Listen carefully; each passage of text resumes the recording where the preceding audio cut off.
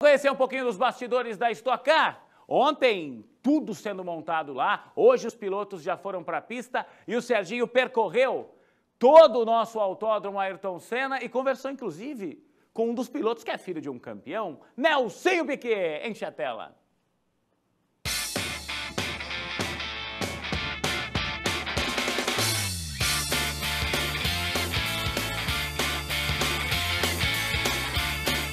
Durante essa quarta etapa da Stock Car no Brasil, aqui em Londrina não é diferente. As coisas são bem assim, daquele jeito que você menos imagina. Como é que é para um piloto no dia a dia? Estar na estrada, nas pistas, em casa. Aí, de repente, falaram, ó, já ouviu falar no motorhome do Nelsinho Piquet? Falei, como assim? É a casa dele. É onde ele anda, onde ele vive, onde ele convive com os amigos. Nós vamos conhecer então. Para conhecer essa casa no interior, você que está em casa, surpreso, querendo, imaginando como é que vai ser, eu vou fazer o seguinte, eu vou entrar aqui primeiro para ver se o Nelsinho já chegou. Estava para chegar, vamos ver se ele está por aqui, porque de repente para conhecer... Ó, tá aqui sim, ó. Grande Nelsinho. E aí, você está bem, tranquilo? Tudo ótimo, e você? Fiquei aqui naquela expectativa, como é que é a vida de um piloto, né? Na estrada... Porque nas pistas a gente conhece um pouquinho, a gente vê, a gente acompanha no dia a dia. Fecha a tua porta aqui. Aí me falaram, Serginho, ó, vá até o Autódromo de Londrina, que tá lá o motorhome do Nelsinho Piquet. Escuta, não é fácil essa vida, não. Ah, eu não reclamo, não. Tem vida pior. Tem. Eu faço o que eu amo, faço o que eu gosto, graças a Deus. A gente vive bem, não tenho o que reclamar. E voltando à sua pergunta, não é uma coisa necessária, mas você chega na pista, você não tem que ir aí procurar um hotel, ficar no hotel. Você já dorme na pista, ganha tempo, você fica mais focado no kart. Eu, assim, minha infância inteira, minha época do kart inteira até os 16 anos, eu nunca fiquei no hotel, fiquei sempre na pista. Que é bom, porque você fica mais tempo lá e você respira e dorme e só aquilo, né? Só automobilismo. Então você não tem preocupação de ir para hotel, você fica mais tempo com o mecânico, passa mais tempo perto do kart. Você acaba absorvendo mais coisas, né? Bom, bora conhecer, que você mostra pra gente um pouquinho. Onde é que nós estamos aqui? Sala. Essa aqui é a sala mesmo, onde a gente come, na TV, fica passando, a gente passa as corridas aqui de vez em quando. Tem uns convidados, às vezes, aqui também. Tem 2 banheiros, um banheiro naquele canto ali e um banheiro atrás da cozinha. Certo, aqui eu vejo que tem um sofazinho, até para receber os amigos, bater aquele papo, e reuniões sérias também, né, senhor? Eu digo que sérias é lá no box, né? Aqui, de vez em quando, se você quiser trazer uns dados para cá, uns vídeos de alguma coisa que fez durante o dia, quer sentar só você e o engenheiro para ver umas coisas um pouco mais detalhadas, comendo, jantando, vendo as coisas, a gente consegue fazer isso aqui também, mas é um pouco mais descontraído. Quando é trabalho, geralmente é lá dentro dos boxes. Certo. Então, o senhor apresentou pra gente aqui a sala e eu vou conhecer. Pode passar, senhor, faz favor aqui. Aqui vamos conhecer um outro espaço. Eu vejo 2 mulheres ali, você pode primeiro começar a apresentá-las, fazendo um favor.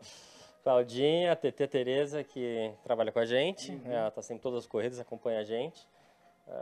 Então é a nossa cozinha aqui, onde a gente sobrevive, né? Sem a cozinha, sem a Tereza, a gente não sobrevive aqui.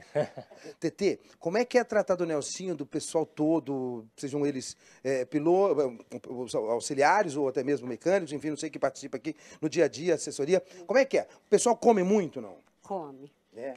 Tudo come muito bem.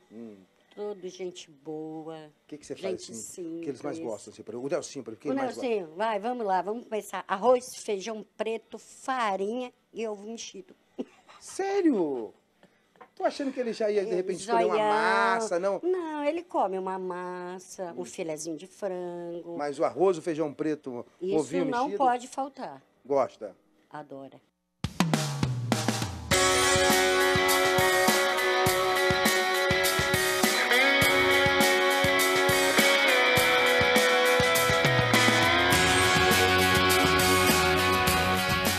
Bom, conhecemos aqui a sala, conhecemos as meninas. Tá falando bem, viu? Falou que o ambiente é fantástico, viu? Tá tranquilo, tá de boa, né?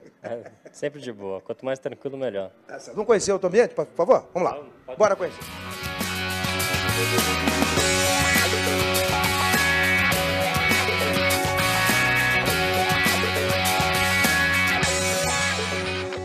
Bom, agora vamos conhecer aqui um espaço importantíssimo, né, Nelsinho? Que é o espaço em que você se concentra e que você literalmente tem que descansar, afinal de contas, as provas não são fáceis. Mas a gente tem 3 quartos igual esse. Na verdade, os outros 2 são um beliche, 2 camas de solteiro. Mas é tranquilo. enfim, é tudo que precisa. Uma cama, um travesseiro, lençol, não precisa de mais nada. Tá perto da pista, consegue dormir meia hora, 40 minutos a mais, comparado com os outros, né? Porque os outros têm que acordar, pegar o carro, pegar trânsito, às vezes, para vir para a pista. Então, você já dorme aqui, já fica muito mais tranquilo, sabendo que o box está bem ali, não tem como se atrasar. Quando eu durmo no hotel, às vezes eu fico das 6 da manhã, você já começa a acordar, olhar o relógio, será que eu estou atrasado? Não, eu dormo mais meia hora, acorda de novo e fica naquela preocupação, né? O senhor mostrou o quarto, agora a gente vai conhecer uma área, um espaço de lazer que eu descobri agora há pouco, a Cláudia me mostrou, que é lá em cima, onde ele recebe as visitas.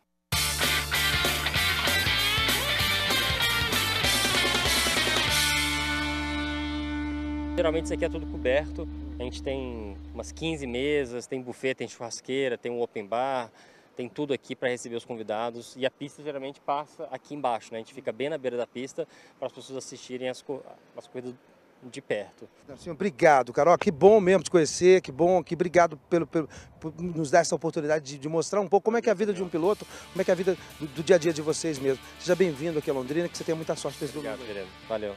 Valeu, galera.